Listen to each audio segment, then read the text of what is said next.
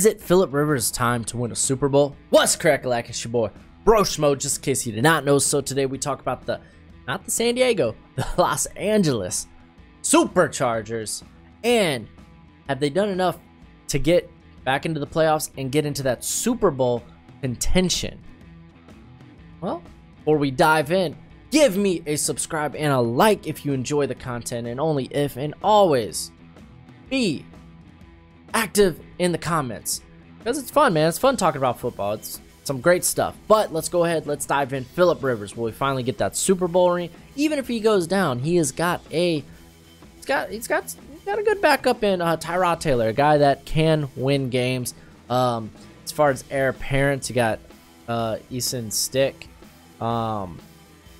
Yeah, he's a developmental quarterback at best, but the team has weapons. Melvin Gordon is there, and even if he's not, Austin Eckler is a very good backup running back. Justin Jackson, there we go. Ooh, name escaped me. Justin Jackson provides some depth there as well.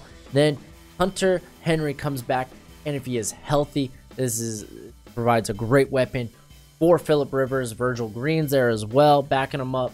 Again, some good depth there. Receiver, wish there could be a little more depth, but Keenan Allen, Mike Williams will be a very dangerous duo. Travis Benjamin's there in the slot. He's a very reliable slot receiver.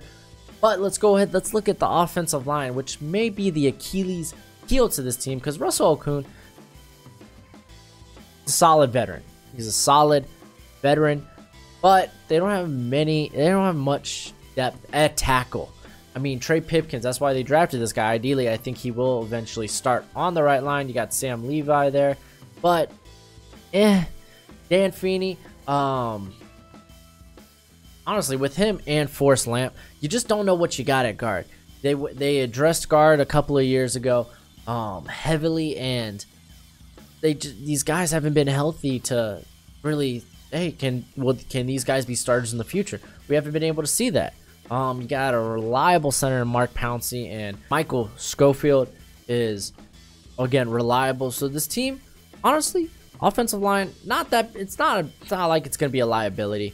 I think they could probably get better, especially at the tackle position, but I think for now it's good enough. Go ahead, let's take a look at the defense, because honestly, the defense made the biggest upgrades this year, and I think that, well, through the draft they did.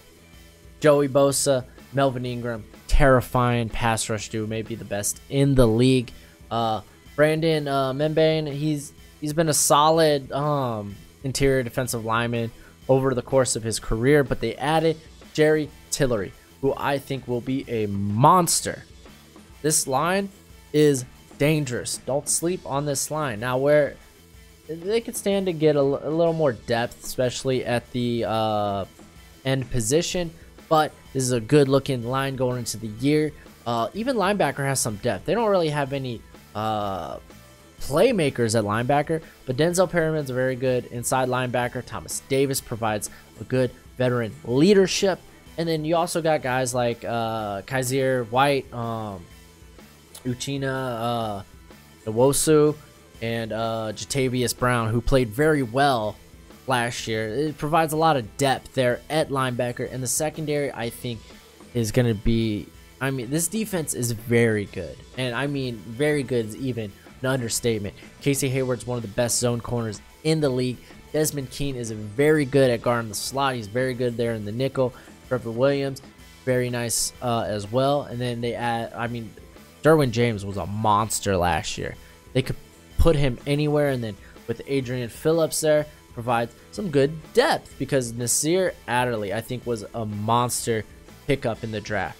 The man can fly. He might whiff on some tackles, but he is a true center field player for this team. He's going to be a playmaker. He's going to provide a lot of turnovers, I think, in the secondary there. So the defense looks very good. This is going to be a very good Chargers team. They are going to make a run in the Super Bowl, but they have a very difficult schedule. Let's go ahead and take a look, because they're playing the AFC South and they're playing the NFC North.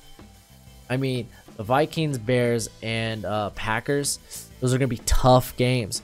go along with Texans, Titans, and the I don't want to say Jaguars, but that's Nick Foles' Jaguars. Then you also got the Colts, who came out and just balled last year. This is a tough schedule on top of facing the Chiefs twice a year, and we don't know what Oakland's going to be. That might be a very competitive team in Oakland.